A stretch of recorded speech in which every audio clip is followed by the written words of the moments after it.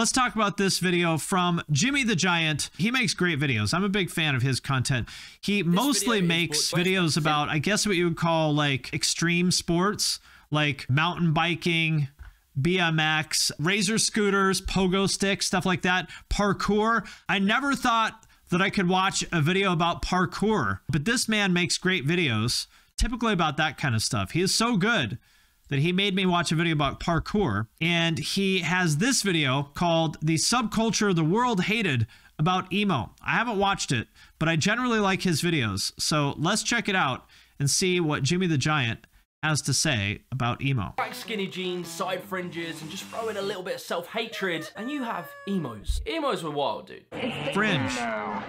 Fringe, that's what British people call bangs. They call it fringe. And also, have you heard of Vessi? They are a sneaker company that just might change your life. Their shoes are 100% waterproof, which makes them perfect for winter weather like this. Or, you know, if you just want to go out and jump in a puddle, that too. With Vessi, you don't have to worry about what the weather is going to be and what to wear. You can just leave them by the door and you are good to go no matter what. So I am stoked to have Vessi as the sponsor for today's video. The best part is that Vessis are comfortable and stylish, which means no more boots. Because to be honest, I kind of hate boots. They're super lightweight, comfortable, and breathable. And I live in Seattle, and obviously it rains a lot here. Or like today, it's just kind of this slushy snow. And it sucks going out for a walk in regular sneakers and coming back with my socks all wet and cold and gross. But with Vessis, I don't have to worry about that. They will keep you warm and dry in any weather. Vessis are the perfect gift under the tree and for your feet. Check out their holiday sale right now at vessi.com/Finn, or hit the link in the description of this video. Get the style and size you want right now before they sell out. And if you missed the sale, use the code FINN, F-I-N-N, for 15% off your entire order. She cries herself to sleep every night.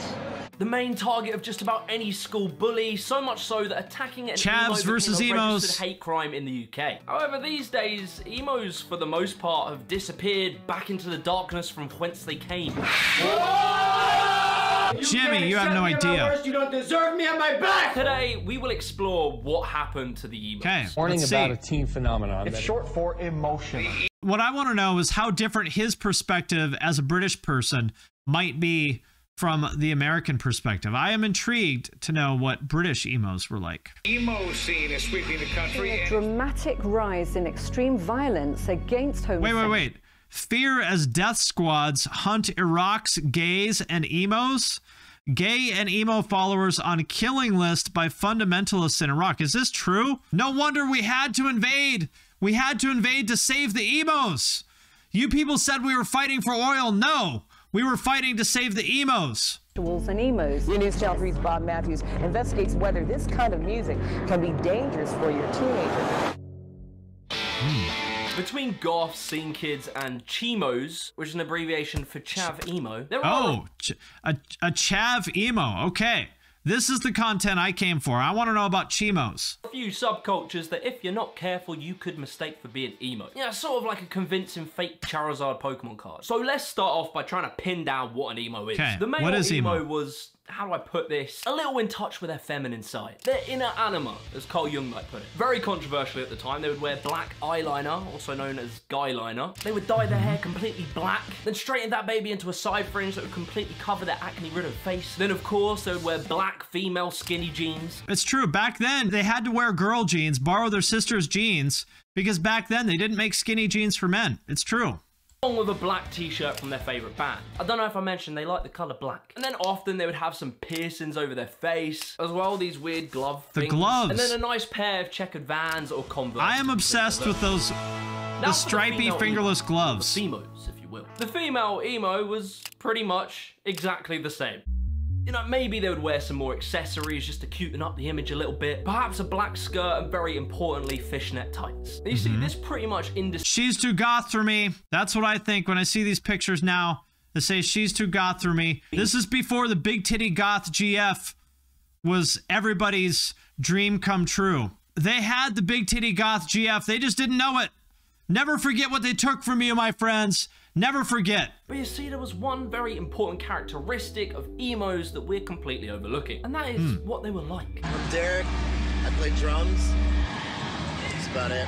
The word band is he in? emo was short for emotional. Dark, depressed, Sonny Moore. sad emotions, with self-loathing and self-hatred being the seed of which this dark, all-black aesthetic came from, along with this particular association with, I don't know how to put this without YouTube nuking the video, let's say self-destructive behavior, which is probably why they wore those weird gloves along with the armband. I think this angle, I don't agree with him on this. I don't think that, like, emo kids weren't, like, they didn't hate themselves and they didn't want to unalive themselves.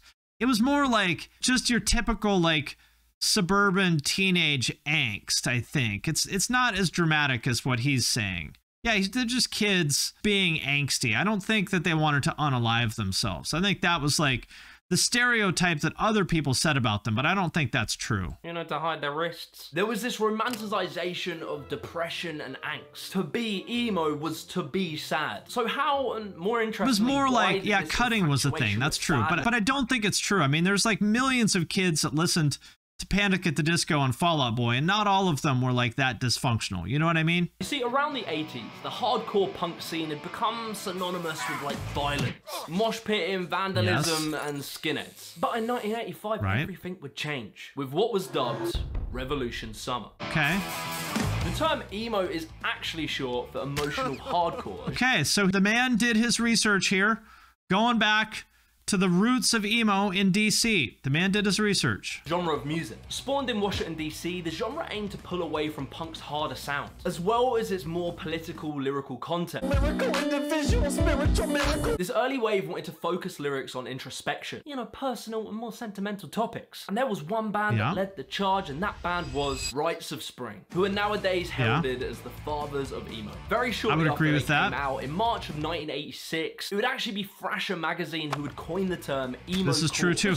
I wonder if this guy watched my video about emo, because these are a lot of things that I pointed out. Not that it's like secret knowledge or something, but I wonder if he watched my video. Used as an insult to describe the more whiny, melodramatic nature of emo culture. Undeterred by the insults, more bands would come along. Beefeater, Embrace, Dag Nasty. Okay. Some pretty obscure bands there that he got. Well done.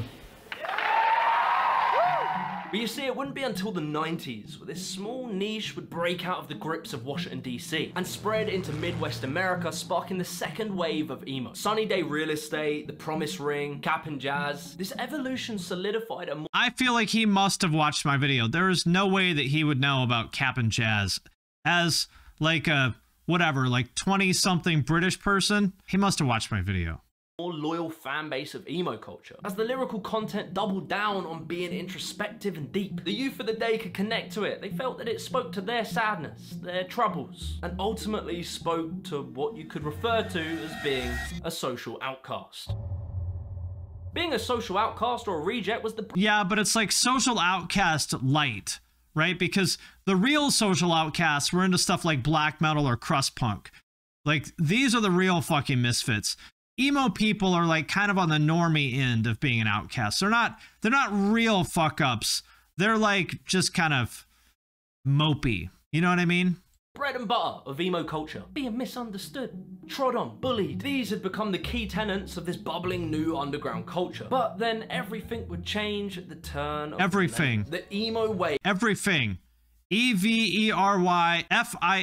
Everything. Beef eater. Completely take over. 3, 2, 1.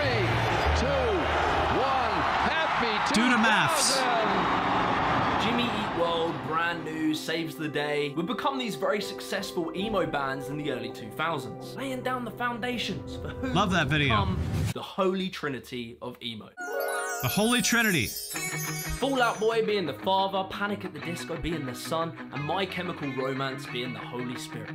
I agree with that, but I think you really gotta have Paramore in there, in my opinion. I would say Paramore belongs there maybe more than Panic at the Disco. Panic hasn't been emo for a long time, obviously iconic at the time, but I feel like Paramore has a spot more. If I had to choose one band, Paramore belongs there more than Panic, in my opinion. Trifecta of emoism dominated mainstream culture during the mid-2000s.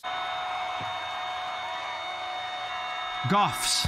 G-O-F-F-S. You really can't overstate how big these guys were. The sound, the clothing, Big titty goth, the way they GF. behave. Just like there's no love in it, but there kind of is, and just two people that are obviously separated by death. Unless, you know. By death. They presented to the world a clear-cut image of what it means to be emo. And my God, did the world lap it up. Emo went fully mainstream. In 2004, the emo band Dashboard Confessional. That's right, this was a big one. Spider-Man 2. Hot Topic became a very mainstream fashion outlet. The Spider-Man thing was a really big one. Radio, TV, magazines were littered with emo. So how on earth did it grow so quickly?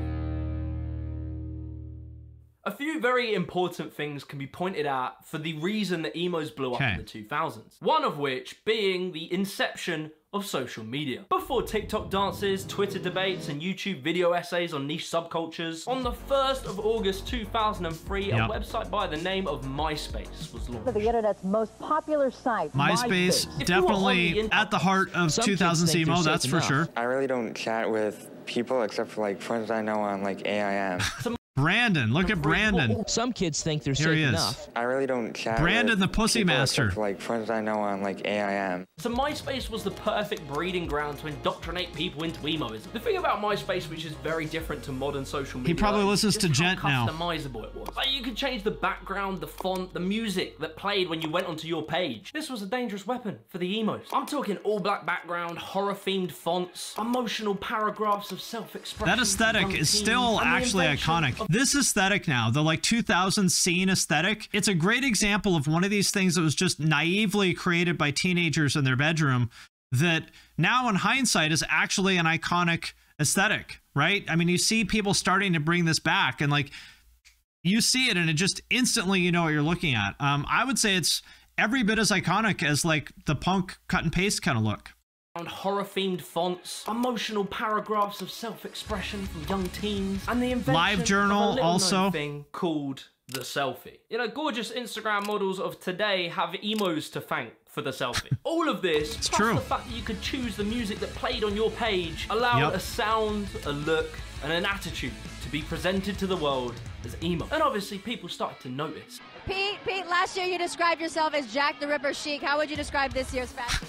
Try not to get on the worst dress list. One of those people being record label executives, who quickly jumped on the success of emo and pushed the holy trinity of emoism as hard as possible, and they became mainstream superstars. I'm so emo.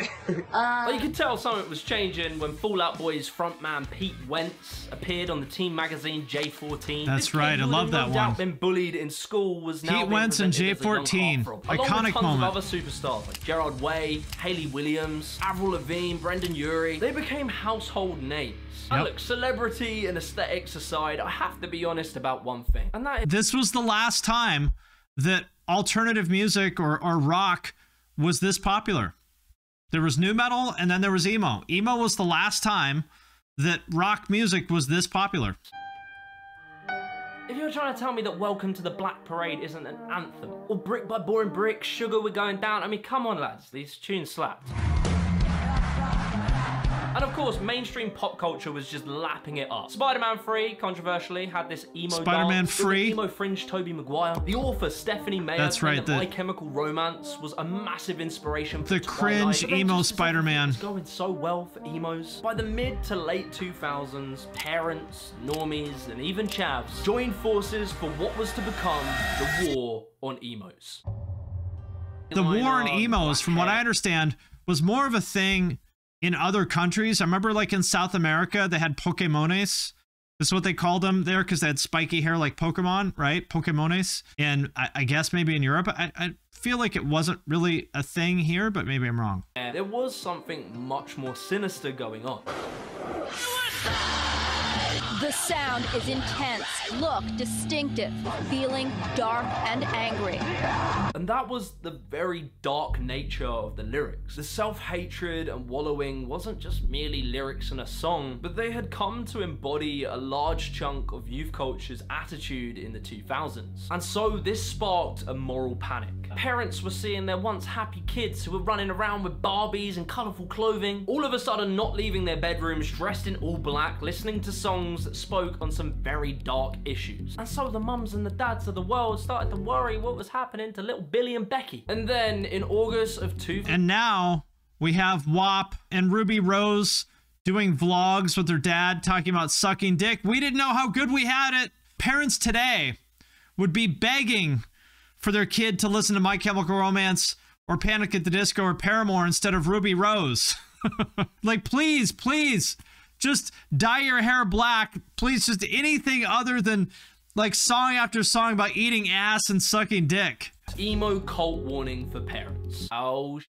The article reads, what worries me is that teenagers are less equipped to manage strong emotions, and a cult of suicide could have real and horrible consequences. It is irresponsible for the fashion and music cultures to encourage it. After the tragic passing of Hannah Bond in 2008, the emo cult was being held as responsible for her passing. The Daily Mail wrote an article saying, okay, so this is a UK thing.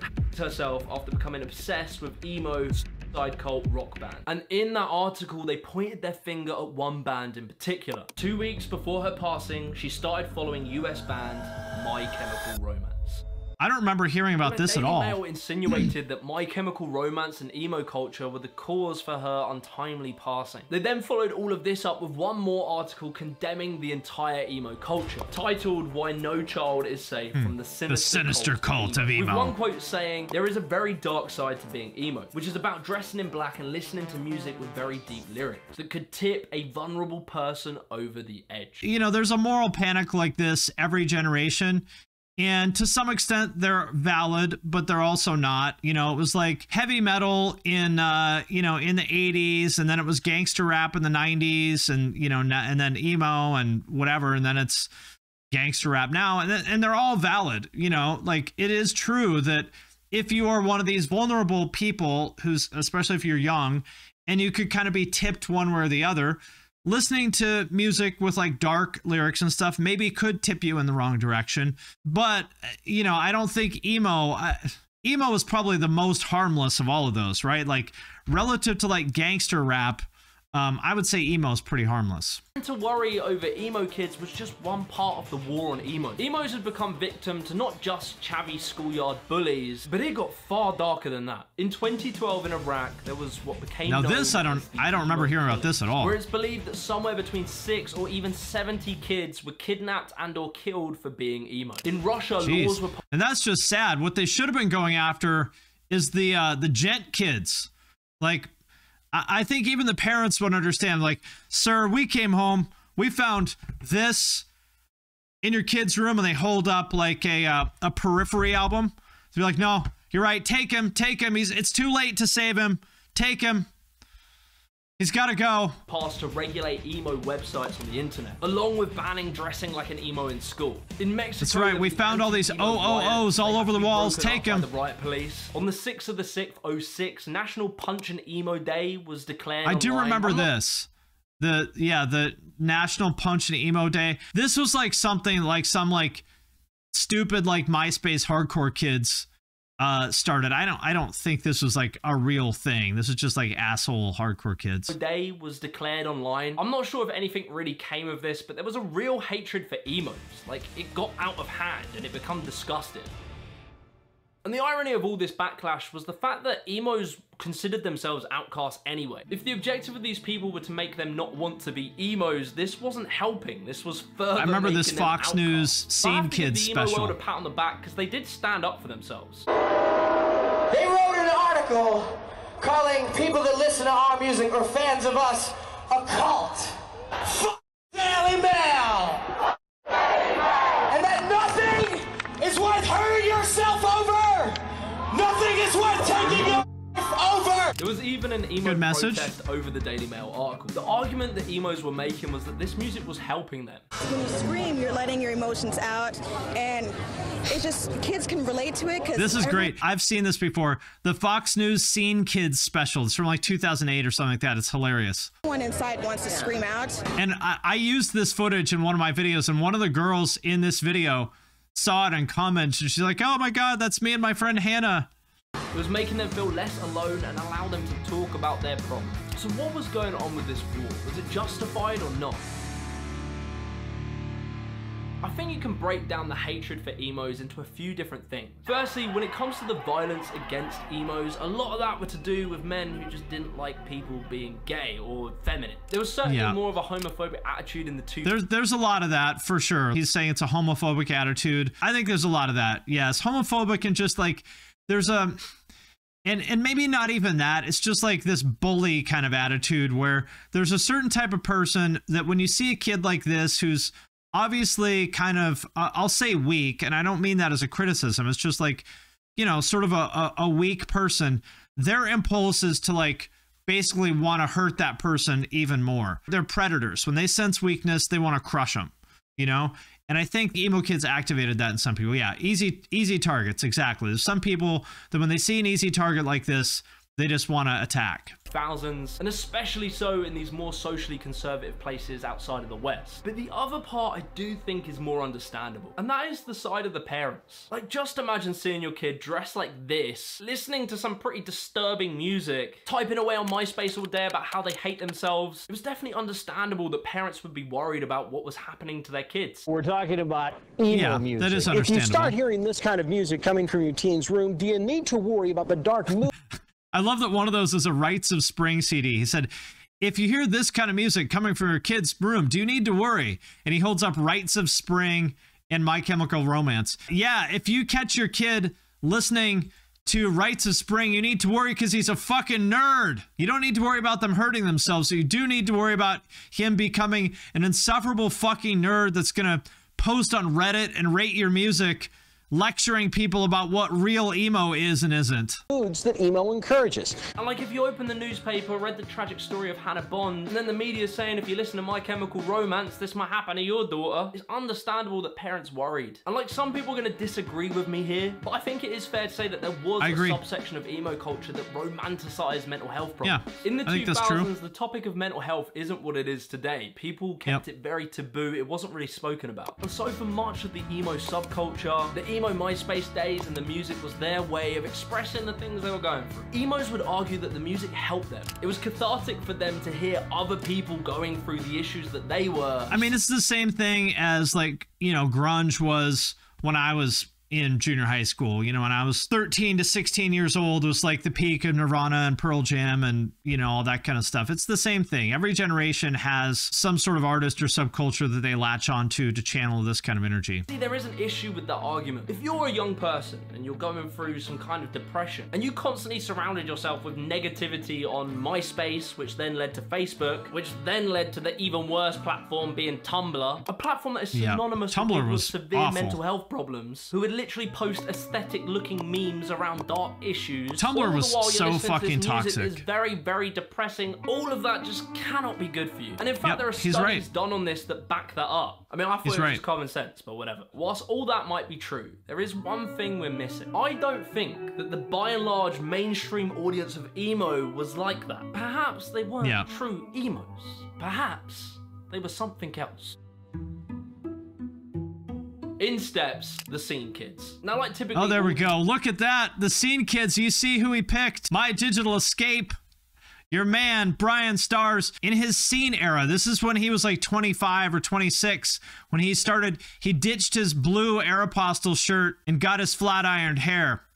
Brian Stars 2.0. Now, like typically all these labels, the word scene was used as an insult. Halsey came from Tumblr? I didn't know that. Who only got into emo culture when it was cool, mainstream, and they just liked the aesthetic of it. Typically, they took the hairstyle there we emos, go. but added in more color, they dressed more colorfully. They were generally a little bit more trendy and cool. And look, Scene Kids were definitely a thing in and of itself. Not everyone who listened to emo culture were even seen, but they probably were more alike to them than they were. I remember when kids would like be very offended if you called them emo instead of scene. They'd be like, I'm so not emo, I'm scene, or like, I am not scene, I'm emo, we're totally different. Word to emos. Like pretty much everyone I knew had the long emo fringe but weren't emos. They probably rocked some skinny jeans, some skate shoes, and we enjoyed the emo music, but we also enjoyed emo's brother, pop punk. Bands like All Time Low, Blink-182, Sum 41, occasionally. I will say this though, there was a part of Scene Kid culture that was really, really, really dark. Do you guys remember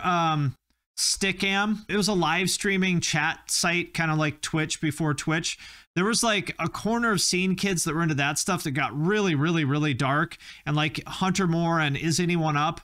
And a lot of those kids got real into like drugs and partying in a really, really, really dark, scary, unhealthy way. So even scene stuff got very, very dysfunctional. Although I would agree that it was, generally speaking, kind of more bright and happy than emo. Scene got really dark too. They would make emo tunes, but were largely more upbeat, Hunter Moore is a piece of shit. I wish he was still in prison. This defines more of the wider emo audience. They dipped their toes into the emo culture. It was a vessel for them to let off just a little bit of teenage angst. They might not have had clinical depression, but like being a grumpy teenager is young Skrillex. Skrillex. And this emo music became that outlet.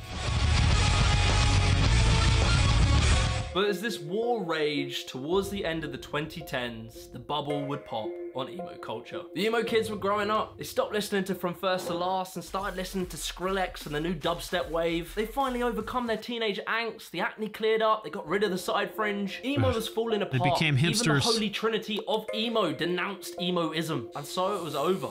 In 2013, My Chemical Romance disbanded. In 2009, Fall Out Boy went on a hiatus. And as well in 2009, Panic at the Disco broke up. And as quickly as it came, it went. So you might be there wondering, are there any remnants of emo culture? And I would say definitely. Emo culture was pretty much the spark of what this mental health conversation we're having in society is now. But as for the slain phoenix, which was emo culture, eventually it would rise from the ashes. We're right here. Yep, he's right. Emo culture would resurrect in 2017. He's right. The monumental hip-hop genre, emo rap. Yep. Spearheaded by Lil Peep and Goth Boy Clique, along with Juice WRLD and even XXXTentacion to some degree. These guys became superstars, and their music plus their aesthetic was very inspired by emo and punk in general. And even like more traditional emo sounds, mum jeans, modern baseball, mum as well jeans. As the pop punk revival that's currently mum happening jeans right and now, a bum with the bag. likes of Machine Gun Kelly and Olivia Rodrigo. I wouldn't say this is emo as much as it is pop punk, but it definitely nods to that era, but taking more inspiration emo from adjacent. Like but you see, the emos of the 2000s grew up. They moved on. They got jobs in marketing, developed an unhealthy relationship with coffee, arguing about politics on Twitter all day, whilst ever so occasionally attending an emo club night and still wearing a pair of all-black Vans as a nod to their former emo selves. It's been a wild ride, emos. We love it. Okay, good video. I find it especially interesting to see kind of the stuff that happened in the UK and Iraq and wherever, like South America, where it really was kind of a war on emos. I don't think that ever happened in the US, at least not that I saw. Obviously, I was older at the time, so maybe I just missed it. But overall, good video, nice work. Give Jimmy the Giant a sub because I think he makes great content. The man is so good that he even got me to watch a video about razor scooters and parkour. If that doesn't speak to the quality of his content, I don't know what does. Thank you to Jimmy the Giant. I hope you enjoyed this video as much as I did.